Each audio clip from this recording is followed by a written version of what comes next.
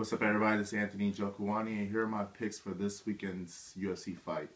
I'm pretty much going to go for the whole Alpha Male crew because of just the run that they've been on.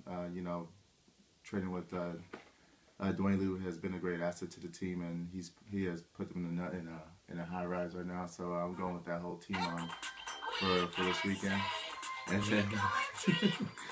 then my next pick will be Lozon versus Danzig, and I'm going for Lozon on that one. I think Lozon has the ability to beat Danzig. He has the boxing skills and the jiu-jitsu skills, so I'm going with Lozon on that one. So those are my picks for this weekend's UFC fight.